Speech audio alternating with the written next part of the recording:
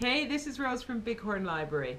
Lovely time of year coming around now, Christmas, and children are so excited. High interest in the books, high interest in the event, and high interest in crafts. Works out really well for people working with children. The book I've chosen is called Ricky's Christmas Tree by Guido van Genechten.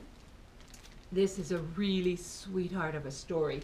It's about Ricky and his parents who are extremely busy and stressed over Christmas, and he just wants a Christmas tree. But more important than that, he wants to spend time with his dad. And the book is lovely, sweet, and helps you to remember the things that are most important about Christmas, which is, of course, family and spending time together. You're going to enjoy this book. The children will too.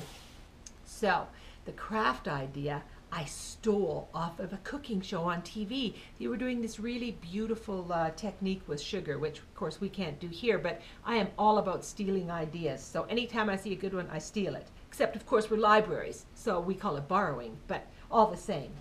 Have a look here. Isn't that charming? Little picture, what it's like to look through the window at Christmas time and see someone's decoration hanging there. And I've just got a bit of paper that looks a bit like wallpaper, any kind of pattern paper, but you could just use plain paper as well, construction paper. And I've cut construction paper strips to be the window frame. And look at this lovely stuff. You've seen us use it before. Sparkly and sticky with the peel-off backs. You can cut any shape that you like. And I've made a little template of an old-fashioned looking Christmas ornament, so that could be cut out and make into a beautiful thing. And then the branch of the tree, that's something any little kid can manage. Give them a red or a green marker and they can color a Christmas tree on there and feel extremely pleased with the result. I think that this, you could also cut decorations out of magazines or something and glue them on.